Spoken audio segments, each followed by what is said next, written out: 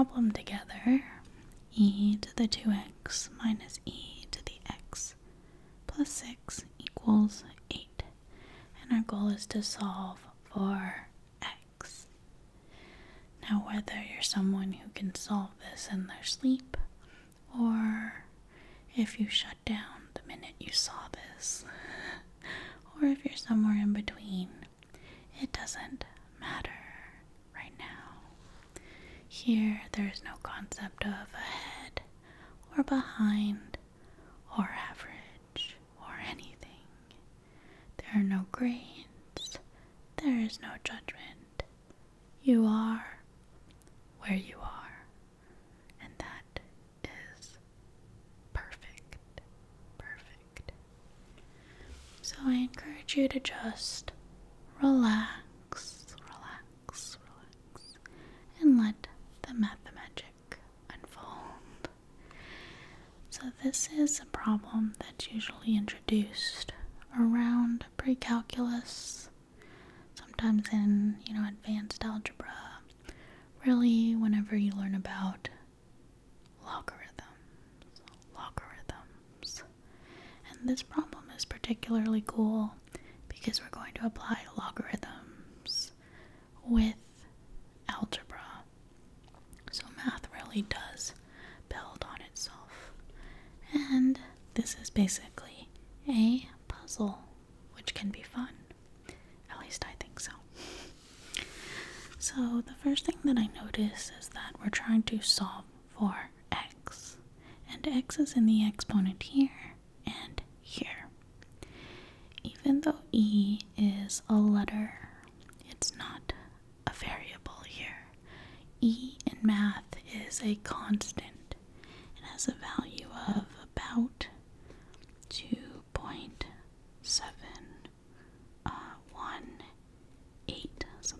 something, I think. It goes on and on and on and on. So there are infinitely many digits, kind of like pi. So e is just our symbol, and it's a constant value. So our only variable here in this equation is x, and it just happens to be in the exponents in both, okay? So when you learn about logarithms, it's a way to handle situations when our variable is in the exponent. So using only algebra tools, we wouldn't know how to necessarily solve this, right? So we have to play around with it a little bit.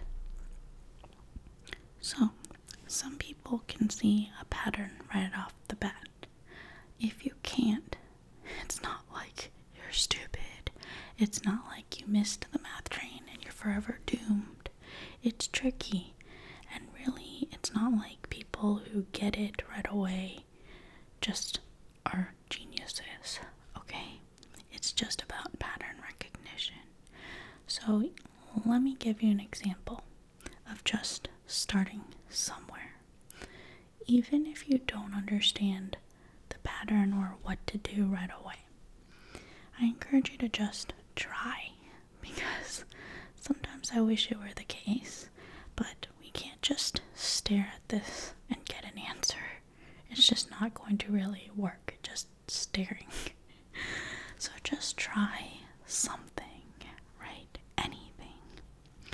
So normally for algebra, it's pretty common to attempt to isolate your x on one side and then get x equals something. That's usually what it means to solve for x. So it's common to try to get all your variables on one side and everything else on the other. So you might attempt to do that here, and I encourage you to just try, right? So you can just put question mark. We're exploring. It's okay. So we can try e to the 2x minus e to the x. Then I move the 6 over to the other side because it doesn't have an x in it. So 8 minus 6 is 2. So at this point, if you need to review e, review the idea of e, or learn the idea of e, that's fine. Here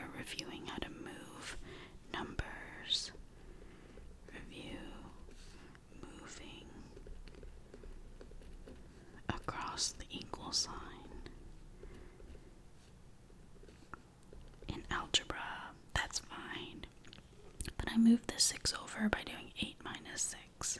So I get 2. Now with this here, I see that I can't actually solve for x still, because I can't combine these two terms. Now, we might think that it would be e to the 2x minus x. That's pretty tempting, because, we have e and e here, so we might as well do 2x minus x. But that's actually not an exponent rule. So if we need to review exponent rules, or rules for exponents, we can definitely do that.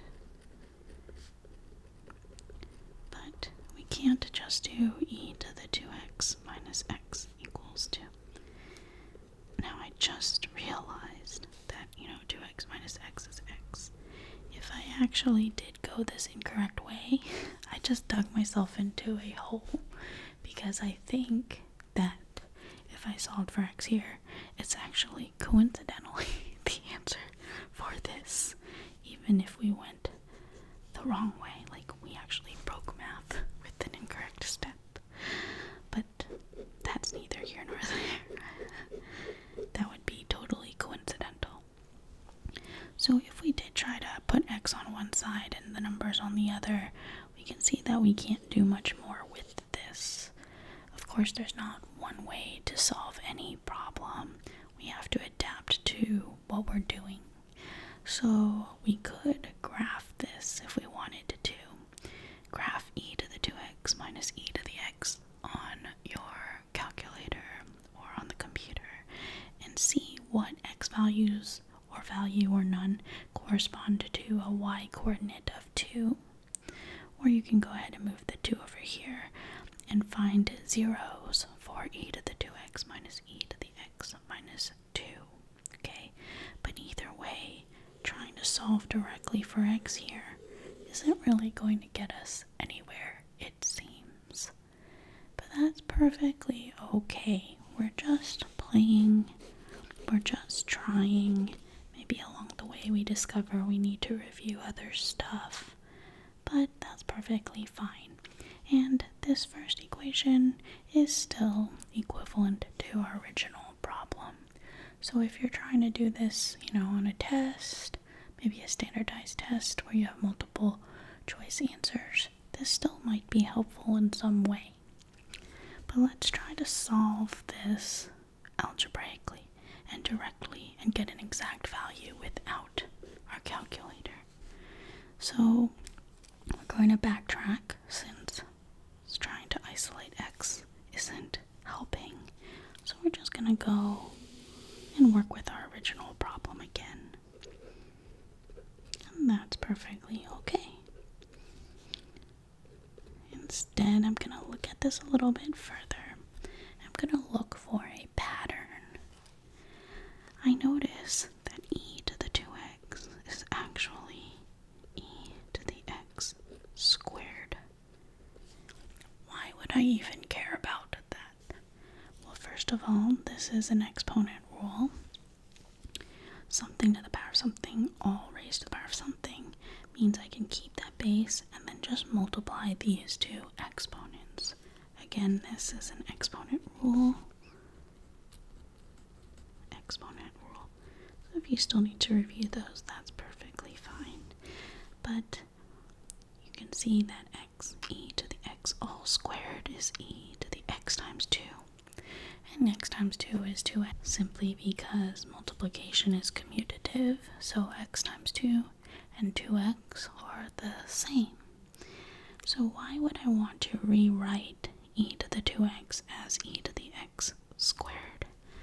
That's because I also notice that I have an e to the x here, which is cool, because now I can have this piece and this piece. We have e to the x and e to the x here. So that means our original question is really e to the x squared minus e to the x. And then I can move this 8 over here. But let's write the original problem first. So the reason I'm going to do this is because I can now just put a little placeholder for e to the x. So I'm just going to let y equal e to the x. That's my choice. I'm going to let y equal e to the x. It doesn't matter what variable or what letter I choose. I'm just going to pick y. And that's cool because I can rewrite this equation as y squared minus y plus 6 equals 8. Now I actually have a quadratic problem. This is something that we learn how to solve in algebra. If you need to review quadratics,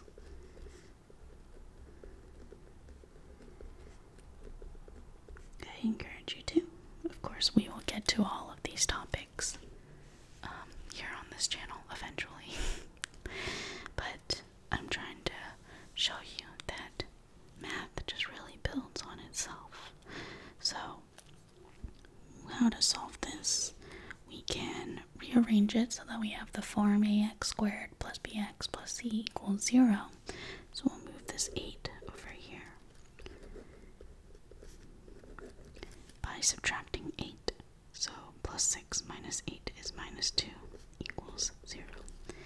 At this point, before we jump into using the quadratic equation, you know, the negative b plus or minus square root of b squared minus 4ac over 2a, we can actually first try to factor this, which we can.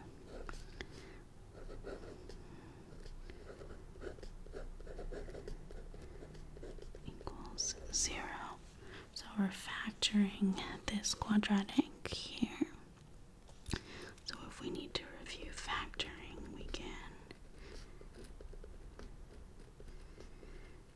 And I plan on remaking some of my older videos as well, just to help keep improving the quality. But factoring is one of those videos. I have one, but I hope that I can keep working and remaking old videos. But this is how you factor this. Notice that if we do first, outer, inner, last, we'll get this negative 2 and 1 multiplied to be negative 2. And then our outside will be y, our inside is minus 2y, and y minus 2y is minus y. So now that we factored it, we have y minus 2 times y plus 1 equals 0. So that means either this thing equals 0 or this thing equals 0. Or y plus 1 equals 0. Why is that? Because if two things multiply to equal 0, at least one of them, or both, right? This or both, but at least one of them has to equal 0. If you think about it, anything times 0 is 0, but that's also the only way you can get a product of 0. If you take any two numbers, let's say 2 and 5, you get 10. There's no way that the product would be 0 unless one of them, or both, is equal to 0. So you know that either this thingy equals 0 or this thingy equals 0. That means either y equals 2 or y equals negative 1. Okay? Well, that's great and all, but we're trying to solve for x. So now I'm all confused. How did we go from x to y? What is y now? How are we going on this huge detour? Well, we let y equal e to the x. So we chose that. So if y equals 2, but we set y equals e to the x, remember y equals e to the x, that's our choice.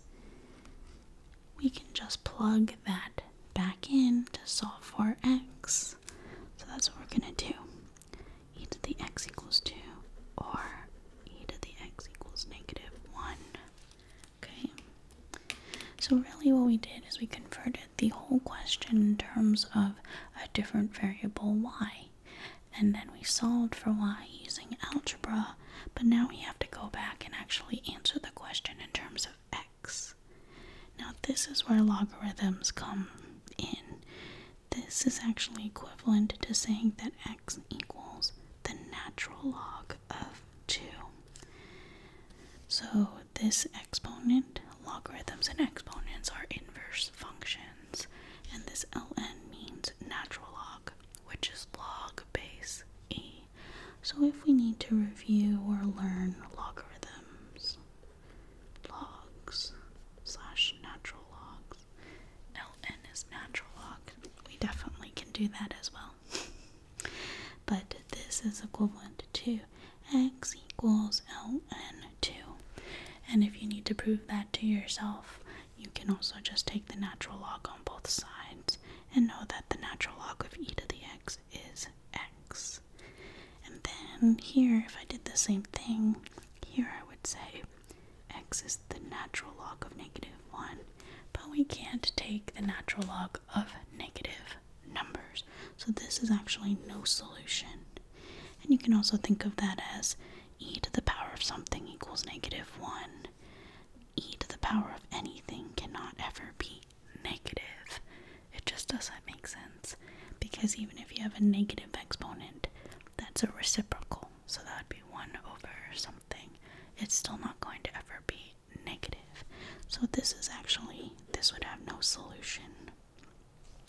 So our final answer is x equals ln 2. That's it, just one answer. So if we were to plug back in x equals ln 2 here, ln 2 here, we would probably have to use our log rules. So I won't show the exact checking, but you can see that e to the 2 ln 2 minus e to the ln 2 plus 6 equals 8. And so just a heads up, the rule that you'll really need to remember here pretty much is that e to the ln of x is x for any x value. And I think you'll also need to use the fact that if I have 2 ln 2, it's the same as the natural log of 2 to the power of 2, which is ln 4. I think with these two rules, you can actually show yourself that you actually got the correct answer. Okay, I hope that helps. I know that this was kind of crazy to try and let y equal something, but if this is the first time that you're seeing this trick, I hope that you think it's as cool as I do and did, and I think it's quite fun actually. So of course, from this, we got a whole bunch of other topics to go review, and I would absolutely love to do that, and I will be continuing to build onto this stuff.